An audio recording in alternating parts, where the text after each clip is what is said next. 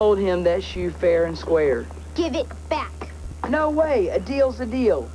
That shoe came off one of them that drowned on the bus. I don't believe you for one skinny second, Herman Brown. I'm telling you, I fished that shoe out of the river myself. You might have fished a shoe out of the river, because everybody knows that you can't fish for beans.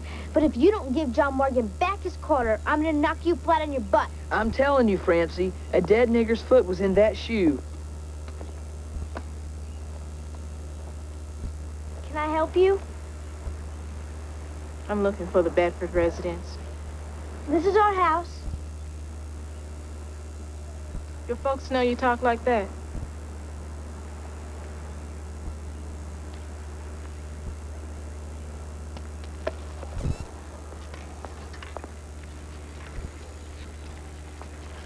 Come here, John Morgan. Put that quarter in your pocket where it belongs, you hear me?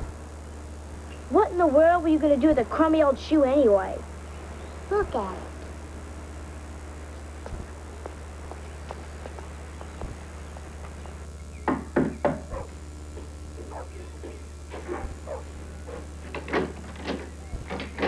Yes? Mr. Bedford? That's right. I'm here for a job. Opal's friend. Oh, that's right. That was this afternoon. Come on in.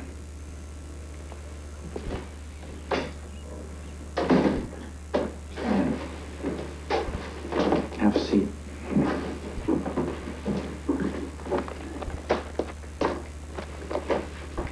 So, you know Opal? Yes, sir. My family's known her for years. Well, have you done domestic work before? Yes, sir. I worked for the Carson family over on Magnolia Street till their children got sent away to school.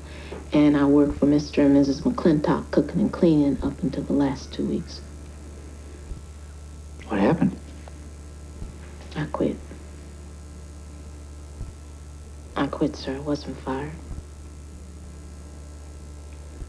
Well, Opal is a very good judge of character.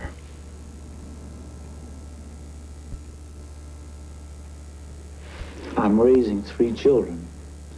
Nathaniel, my oldest, is 15, Francie is 13, and John Morgan is almost 7. My wife, their mother, is no longer living at the house. She's not well. I would need you here from 7 in the morning until 7 or 8 at night. Is that a problem? No, sir, no problem. I'm prepared to pay $40 a week. We have our own washing machine and dryer. Do you drive a car? No, sir, I don't. Well, then. We'll see you first thing in the morning.